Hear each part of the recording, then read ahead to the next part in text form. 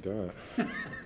So what's going on? Treatment, taking it a day at a time. It was just a sprain, as y'all know, so just trying to take it a day at a time and come back from it. It seemed like you were in a lot of pain when it happened. How concerned were you that it was something more serious or significant?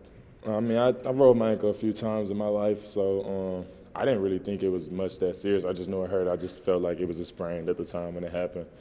And so when I got the x-rays and all that, nothing was hurt on my Achilles or anything, so it's just a sprain, so it's all good. What do you think your chances are to play on Wednesday? My chances are high. I'm going to dress and warm up and do everything.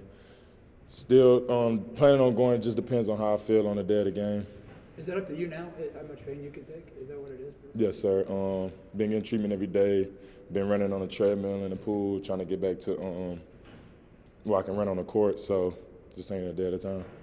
As a team, just how much are you guys excited about this opportunity? You're going to face a top 10 type team on the road and trying to prove that you're the team that we think you are. I think it's a big-time opportunity for us just based off the fact that we lost these last two games and let them slip away.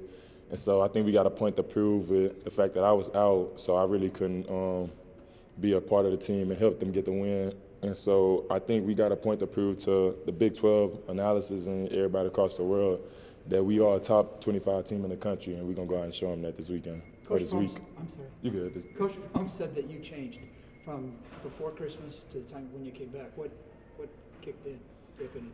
I mean, I'm a redshirt sophomore, but I'm a junior classes-wise this semester. So I never really was the one told to be a leader here, and I know I had some slip-ups since I've been here. So, I mean, these guys, they listen to me, and I'm a younger dude on the team, but my voice is heard on this team. So I just been trying to speak up and take that leadership role, and so I'm just trying to hold everybody accountable and go out there and do what Coach asking us to do.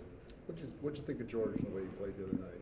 I mean, I think he played tremendously. I mean, that just him doing that game alone shows that his potential in his 3 more years here is going to be big time for this school and this program. So I think with him going out there and getting that experience, going out there to get his feet wet on the court against like a good Big 12 team, I think that was big for him, and it's going to boost his confidence going into next year's season.